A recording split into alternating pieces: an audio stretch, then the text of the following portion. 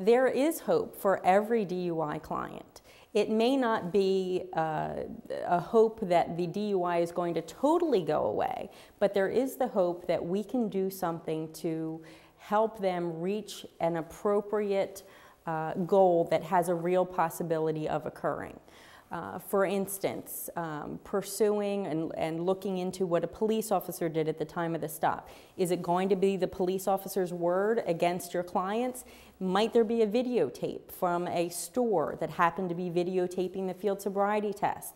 If the person is right on the edge of the different tiers, can you hire a toxicologist who will put your client into a lower tier so that you can reach the goal of shortening the license suspension and shortening the jail time?